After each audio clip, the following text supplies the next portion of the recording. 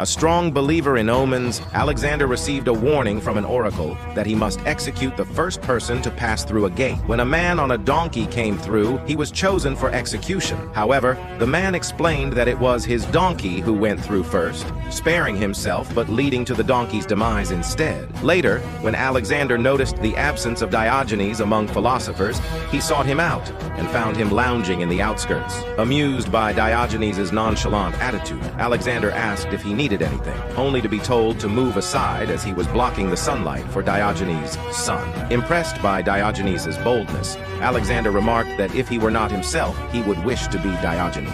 Additionally, when Alexander was determined to destroy Lampsacus, he sensed opposition from his teacher Anaximenes. In retaliation, Alexander swore to deny any favor Anaximenes requested. In a clever move, Anaximenes then requested the destruction of Lampsacus, thus saving the city with his wit.